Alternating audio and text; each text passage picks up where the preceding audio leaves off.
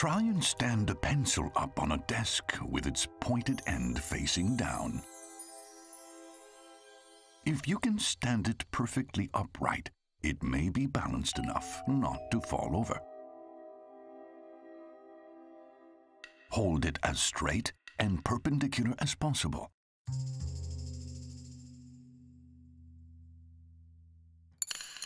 But it's not so easy. However straight you stand the pencil up, it will always fall over. It doesn't matter how many times you try or how perfectly vertical it is.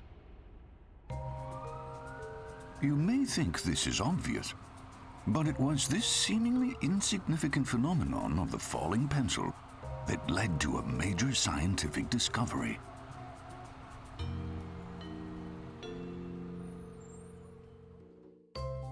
The 2013 Nobel Prize for Physics put the Higgs boson in the spotlight. When the existence of the Higgs boson was confirmed at a massive experimental facility, it was hailed as the discovery of the century. We've always wondered about what's going on in the sky, and today we've made remarkable progress. We understand a great deal about our universe. It's the last straw, so to speak. It's the missing ingredient. It's either the beginning or the end of an era. The deep connection between the Higgs boson and the falling pencil was discovered through research of great importance in the field of modern physics.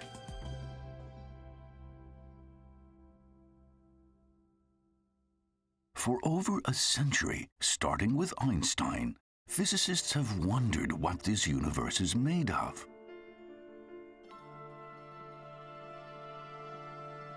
They have asked, if the universe had a creator, what kind of blueprint would have been used?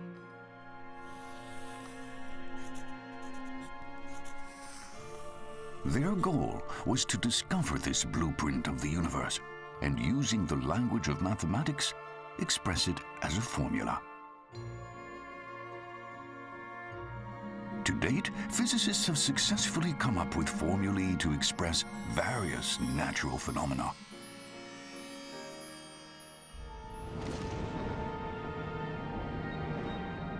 But if they could find just one formula to describe all the phenomena in the universe, this would surely be the ultimate formula.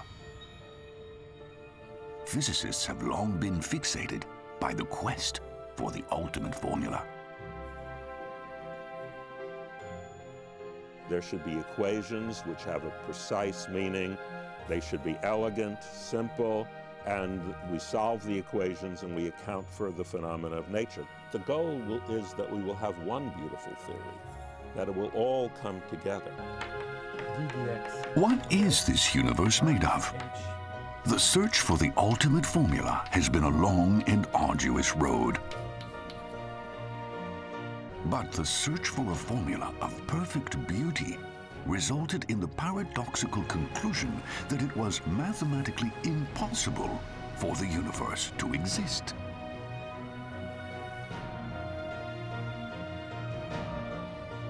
And this is where we come to the idea of the falling pencils. It's suggested that in the real world, perfect beauty was destined to fall apart, and it led to the discovery of the Higgs boson, as well as opening the way for the ultimate formula. But the ultimate formula proved elusive. This is the story of the century-long struggles faced by the pioneering physicists in their quest to discover what this universe is made of and what forces govern it.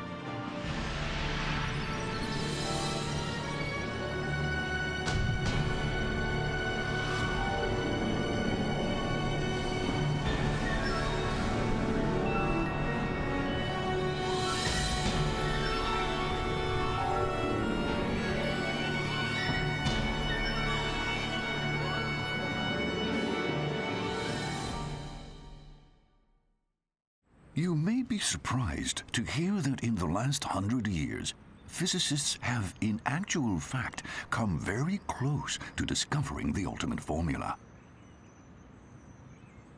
Outside the huge experimental facility where the Higgs boson was discovered, there is a stone engraved with a formula. That's right. This is the cutting-edge formula that physicists believe to be the closest they've got to the ultimate formula. It may look impossible to understand, but don't worry. Written in more detail, the formula looks like this. The first line is a formula that describes the properties of the smallest known units of matter in this world, known as elementary particles. These elementary particles are divided into 4 types. Let's see where these elementary particles can be found. Being the smallest units of matter, they exist at the ultimate micro level. Firstly, there are the electrons that orbit around inside an atom. You are probably familiar with them. Next, there are the 2 types of elementary particles known as quarks that make up the nucleus at the center of the atom. Lastly, we have neutrinos, capricious particles that fly out of the nucleus from time to time. What then causes these elementary particles to stay inside atoms or to move about? The answer lies in these 3 lines. Going back to the atom, what's drawing the electrons to the nucleus is electromagnetic force. Gathering together the 2 types of quarks and creating the nucleus is what's known as strong force. And what is causing the neutrinos to jump out of the nucleus is weak force.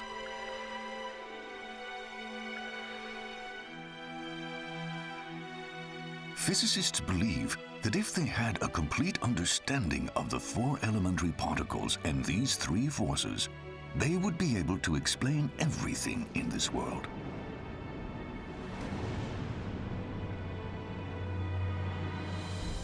The last 2 lines refer to the existence of the Higgs boson.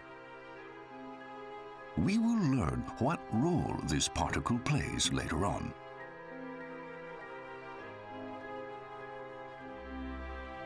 How did physicists arrive at the formula thought to be the closest to the ultimate formula? Let's take a look at their epic journey spanning 100 years. Starting at the top, the first line is a formula that explains elementary particles, the smallest units of matter. Behind this formula lies the story of one man who insisted formulae must always have beauty. Our story of the quest for the ultimate formula starts here in Cambridge in the late 1920s. A young physicist lived here at the time. His name was Paul Dirac, a genius in his field at just 30 years old.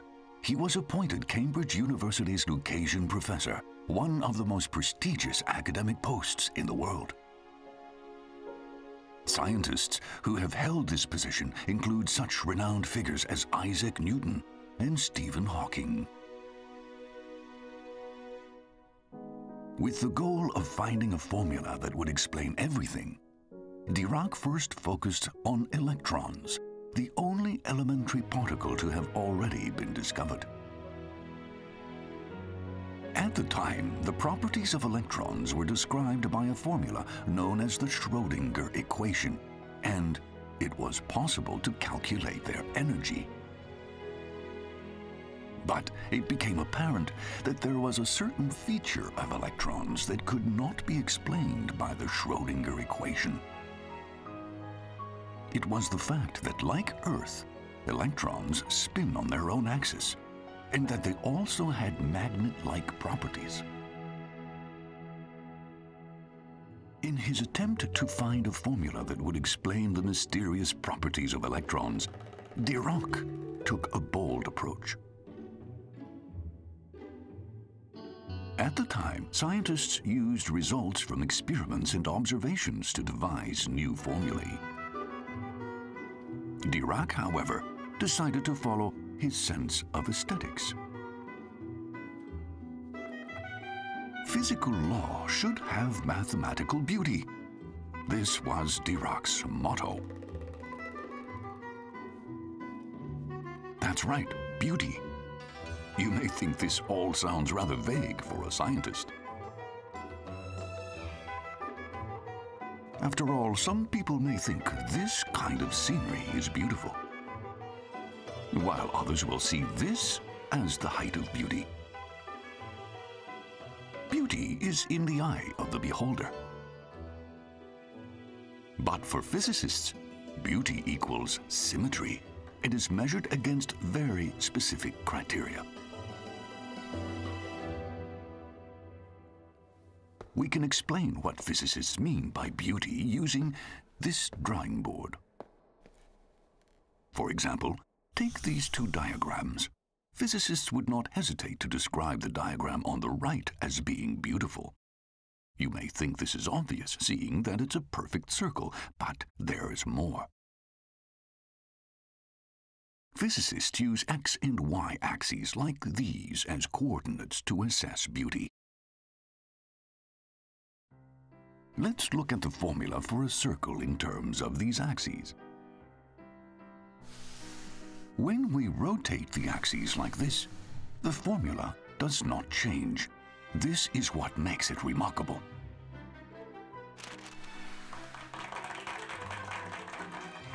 The formula is said to have rotational symmetry, and physicists think of this as beautiful.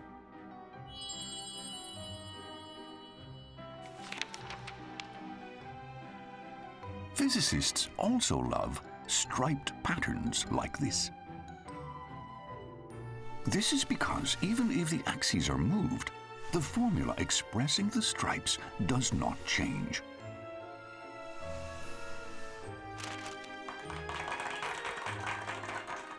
In such instances, physicists call this kind of beauty translational symmetry. A formula is beautiful if it looks the same, even when the axes are changed, or in other words, the point of view is changed. A symmetry is simply a statement that something looks the same from different points of view. For example, a square looks the same when you change your point of view by 90 degrees. They're statements that the laws of nature don't change their form, their content, when we change our point of view in certain definite ways. There was another type of beauty that Dirac valued greatly: Lorentz symmetry. It is related to Einstein's theory of relativity, and it describes how time and space are in essence the same. Working from this, Dirac came to the following conclusion. If there was such a thing as a blueprint for the universe, it would surely have a perfect beauty. That is to say, it would display all the different types of symmetry. Now, let's look at the Schrödinger equation again. If you look at it closely, you'll see that there is a t that represents time and an x squared, where the x represents space. This means that this formula does not have Lorentz symmetry, where time equals space. As a result, when seen from a different point of view, the formula changes its form significantly.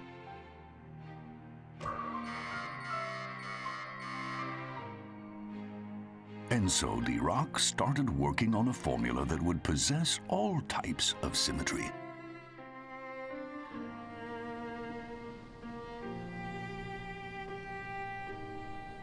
He locked himself away in his study for 3 months, and cut off all contact with the outside world. He alternated constantly between feelings of elation and fear, and he was often overcome by panic. But his struggles and his dedication to the idea of beauty paid off in the end. This is the paper he published in 1928. In it, he presented the Dirac equation. There is one T and one X. It was a simple formula that possessed even Lorentz symmetry.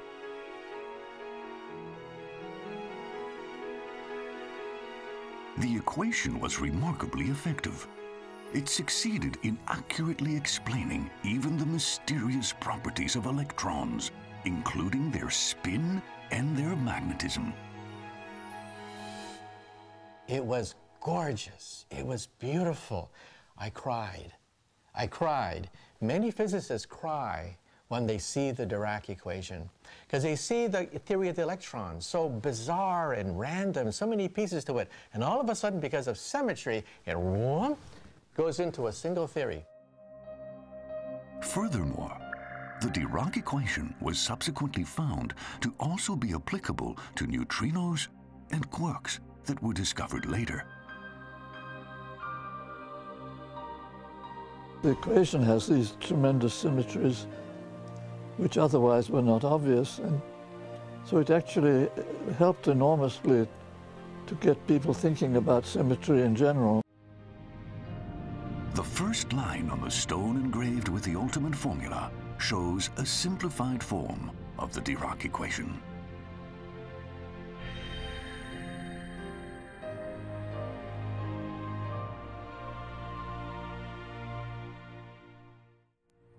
What is the world made of, and what forces govern it? Physicists have strived to find one formula that could answer this question. The next challenge they faced was to find formulae for the three forces that brought particles together and moved them about.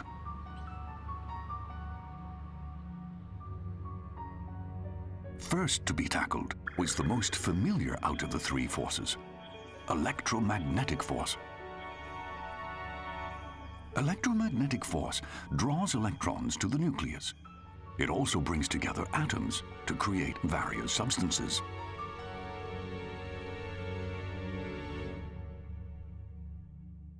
In the 1930s, there was a physicist on the west coast of the United States who sought to find a formula for electromagnetic force. This physicist was Robert Oppenheimer, who later became known as the father of the atomic bomb. He was gaining recognition across a whole range of research areas. He knows all aspects of physics. He has amazing powers of synthesizing, of understanding what is going on. Oppenheimer and his contemporaries focused their attention on the fourth type of symmetry, gauge symmetry. Gauge symmetry is a difficult concept. Put simply, it is similar to rotational symmetry. It describes a kind of beauty where if there were a protractor in every point in space that measured the magnitude of electromagnetism, the formula would stay the same even if the angle changed. The physicists sought to develop a formula that possessed the four types of mathematical beauty, including gauge symmetry. Then a formula emerged once again. This was, so to speak, an evolved version of the Dirac equation, which possessed all four symmetries and could explain the properties of electromagnetic force. The formula described a fascinating world. Electrons emit particles of light called photons, which connect the electrons to the nucleus. The idea was that it was particles that carried the force. When he found that some physical quantity were calculated and were infinite, made no sense at all. When calculations were made, the results suggested that the energy of electrons was infinite, which would mean that all matter could not exist. Why did the calculations produce these incomprehensible results? Oppenheimer and his colleagues redid the calculations over and over again, but they were unable to resolve the problem of infinity.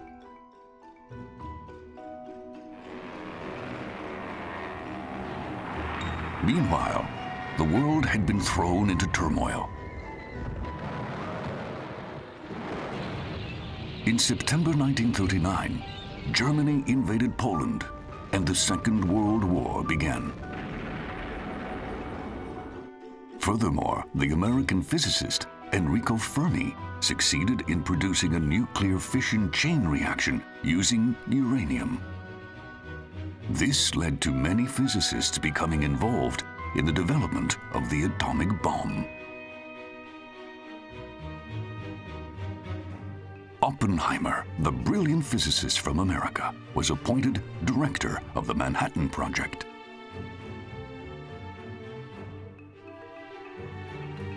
Physicists gathered in Los Alamos, in the state of New Mexico.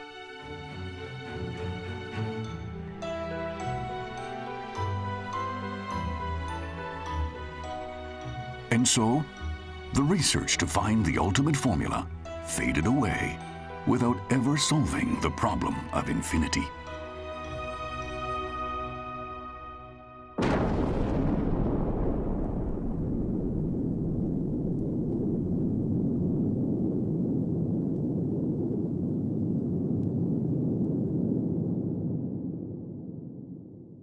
The atomic bomb killed hundreds of thousands of lives.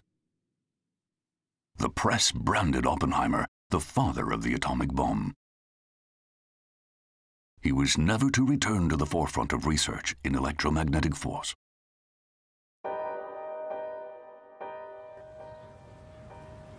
Could Oppenheimer not have gone down a different path that would have kept him in the pure world of theoretical physics? In 1948, as Oppenheimer wrestled with his conscience after the war, he received a letter from an unlikely source. The letter had been sent by Shinichiro Tomonaga, a Japanese physicist he had never heard of. Tomonaga wrote, "During the war, I had found a way of resolving the problem of infinity. However, the chance to present my findings to the Western world was taken away from me." Oppenheimer was moved by this unexpected message sent from a country victimized by the atomic bomb he designed. Oppenheimer immediately recognizes the importance of what had been done in Japan, sends the letter that Tomonaga had sent him to all the participants, and asks him to write up an article to be put in the Physical Review so that it's more widely disseminated. Tomonaga's paper was translated into English, and with Oppenheimer's help, it was published in the world-renowned Physical Review. The world was astonished by the paper, which presented a unique calculation method that successfully defeated the problem of infinity. One American physicist described the situation in the following way. Somehow or other, amid the ruin and turmoil of the war, totally isolated from the rest of the world, Tomonaga had maintained in Japan a school of research in theoretical physics that was in some respects ahead of anything existing anywhere else at the time. It came to us as a voice out of the deep.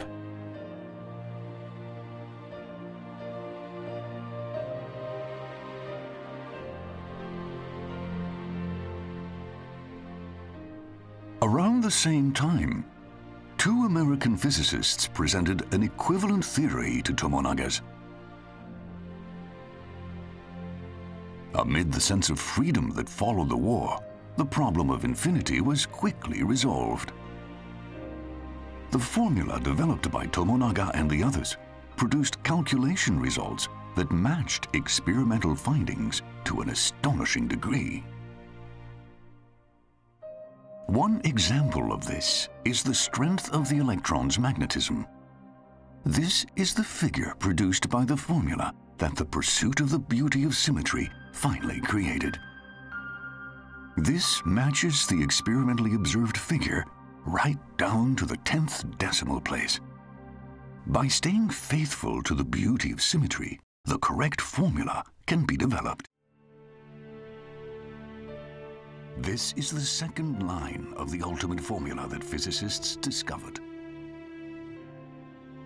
A staggeringly accurate formula left its mark on history.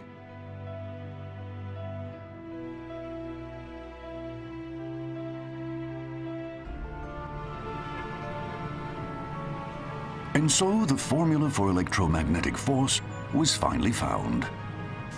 But as we enter the 1950s, an unexpected fate befalls the physicists striving to discover the ultimate formula.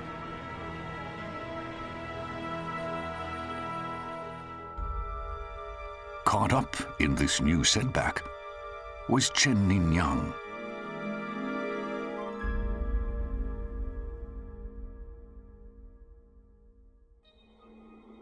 As you will recall, there are three forces that govern the movements and behaviors of these elementary particles. The formula has already been discovered for the electromagnetic force that draws electrons to the nucleus. Yang focused his attention on the strong force that holds together the quarks making up the nucleus. He also looked at the weak force that makes neutrinos fly out of the nucleus.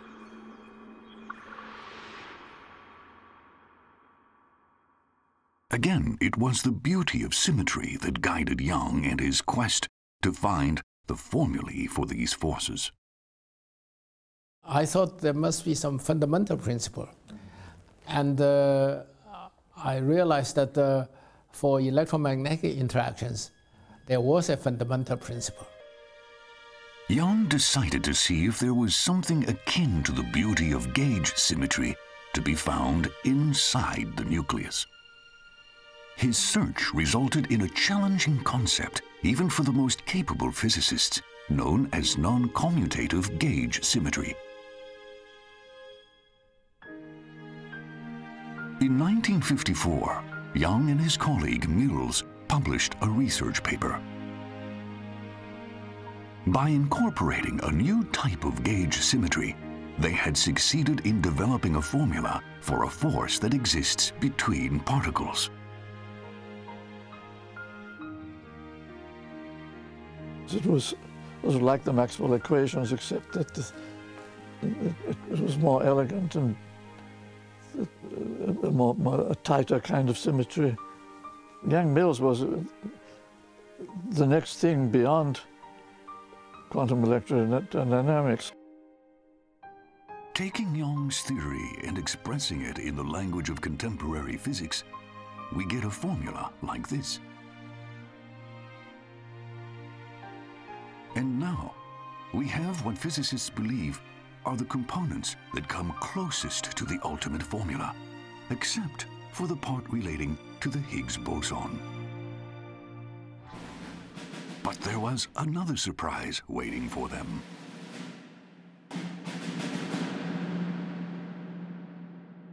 It was a paradox that saw the mass of the particles that carry strong and weak forces end up as zero, however it was calculated. Only photons were known to be massless, and all other particles, such as the W and Z, were supposed to have mass. The photon was known to be massless, had been known to be massless since the beginning of the 20th century. The W and the Z, when this theoretical work was done, had not yet been discovered, but it was clear because they hadn't been discovered, that they had to be very heavy. Young's formula possessed real beauty. However, it suggested that force carrier particles were massless, and so it was clearly divorced from reality. Physicists had devoted themselves to the pursuit of perfect beauty, but the problem of zero mass presented them with an inescapable paradox. And there were more surprises in store for the physicists. Further advanced research in symmetry led to the remarkable suggestion that it was not just the force carrier particles, but all elementary particles, which make up the smallest units of matter, that were found to have zero mass, at least according to formulae. In other words, everything in this world is massless. This was the impossible conclusion drawn from mathematical formulae.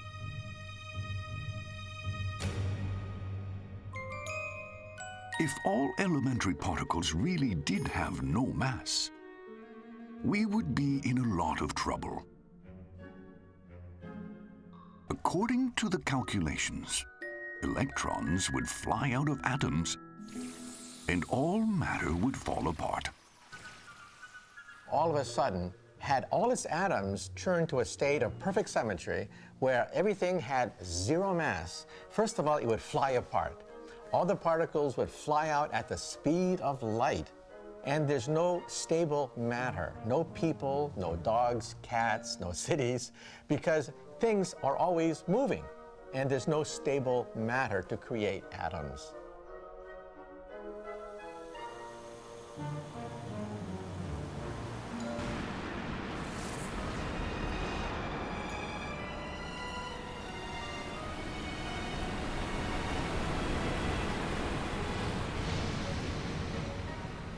Oh dear, things are looking serious now. How to tackle this mystery of mass that had suddenly emerged?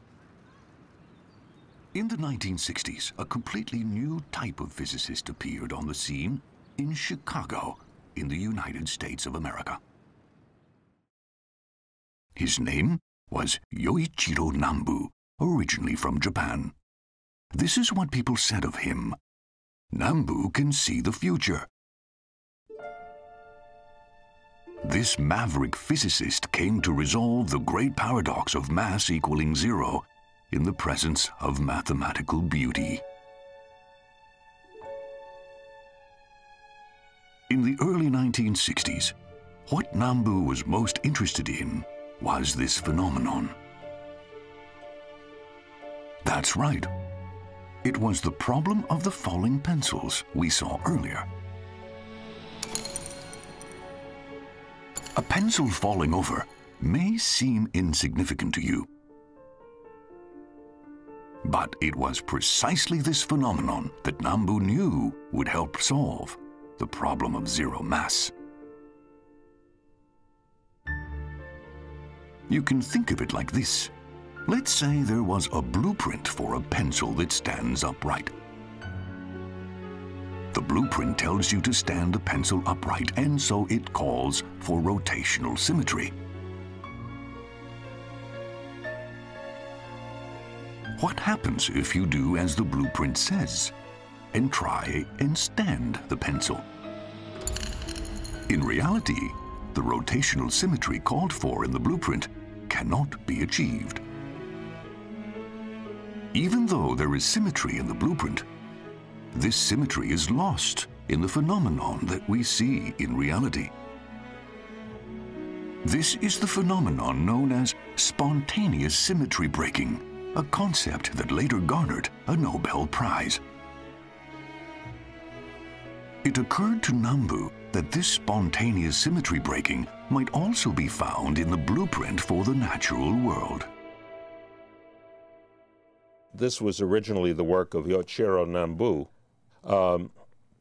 that it's possible to have symmetries of the laws of nature that are still not respected by the physical phenomena. In 1961, Nambu presented a research paper on strong force. Using the language of contemporary physics, the paper can be summarized like this. This is a formula that describes the properties of strong force. In other words, it is a blueprint for strong force. Written in more detail, it looks like this. We can now see the quirks that feel strong force. This blueprint is designed to follow a type of gauge symmetry. As a result, the mass of quirks must be zero. But as we saw with the blueprint for the pencil, which had rotational symmetry, yet gave rise to a reality without rotational symmetry, Nambu realized that the blueprint where quirks have zero mass must result in a reality where quirks do have mass.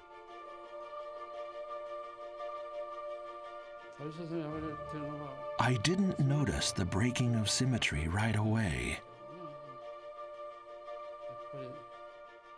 It was a solution I arrived at after a lot of thinking. In hindsight, I realized it was an obvious phenomenon. This is a simple summary of what Nambu worked out. Having pursued perfect mathematical beauty, physicists were met with the paradox of zero mass. But using the falling pencil as an example, Nambu succeeded in showing that perfect beauty was destined to fall apart, and therefore give rise to mass in this world.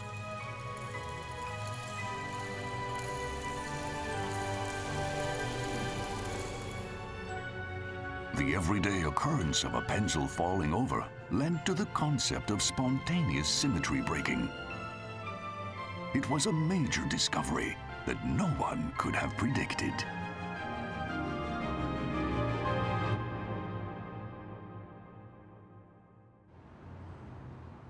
At last, it's time for the Higgs boson to make its appearance. Taking their cue from Nambu's concept that explained the mass of quirks, physicists next try to attribute mass to electrons, neutrinos, and weak force particles.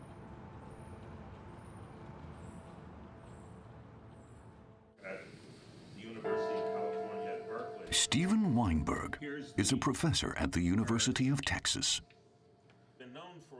He was working on the idea of using Nambu's concept of spontaneous symmetry breaking to show that, like quirks, the other elementary particles also have mass. And finally, he ventured into the forbidden zone that no other physicists had dared to enter. He decided to introduce to his theory a convenient particle that not a single person thought could possibly exist in this world.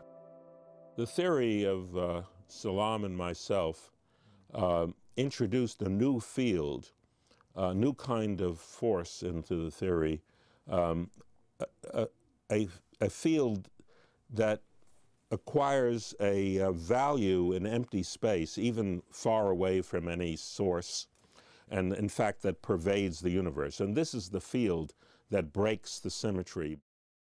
This was the research paper that Weinberg used as reference at the time. It was written by no other than Peter Higgs, who won the 2013 Nobel Prize in Physics. The paper stated that if the elementary particle, the Higgs boson, were to conveniently exist, mathematically beautiful symmetry would spontaneously break. Elementary particles and force carrier particles would acquire mass. This convenient particle is said to be largely absent at first, but then proceeds to spontaneously fill up space.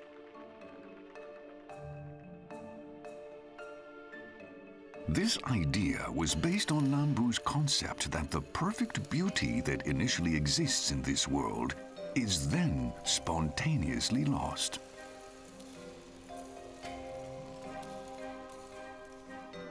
According to Weinberg, particles such as electrons are blocked by these Higgs bosons and find it more difficult to move. It is, in fact, this difficulty in movement that we experience as mass.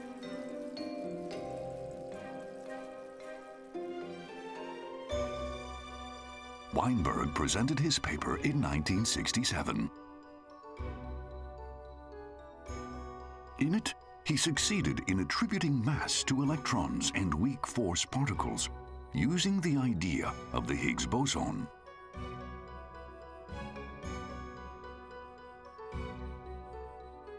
However, Weinberg's theory was met with skepticism at the time.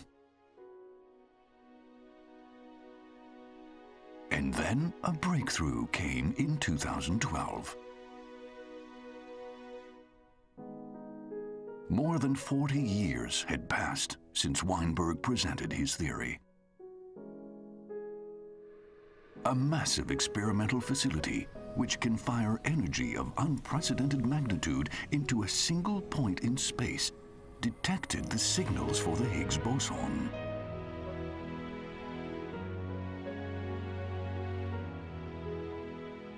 We have a success today, we have a discovery, we have discovered a new particle, a boson, most probably a Higgs boson. Weinberg's theory was finally proved right.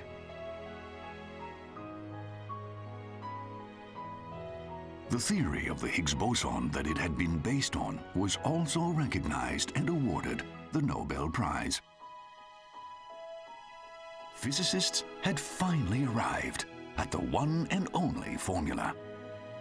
The standard model that explains the 4 types of elementary particles and the 3 forces that make up the universe was complete at last. In one corner of CERN, where the Higgs boson was discovered, a stone commemorates the formula thought to be the closest to the ultimate formula. It marked a culmination in the journey of physicists spanning 100 years.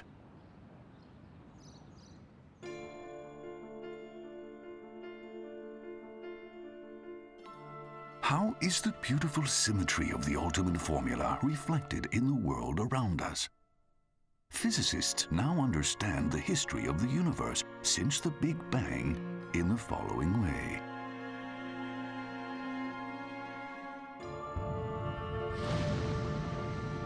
The universe began according to the blueprint that is the ultimate formula, and initially maintained the blueprint's perfect symmetry. At this point, all elementary particles were massless and flew around scattered. But then, as a result of the spontaneous breaking of symmetry brought about by the Higgs boson, elementary particles acquired mass. As a result of this acquired mass, particles were brought together to form atoms, and stars began to appear, creating galaxies. Even the fact that we exist in this world today is thought to have always been part of the ultimate formula.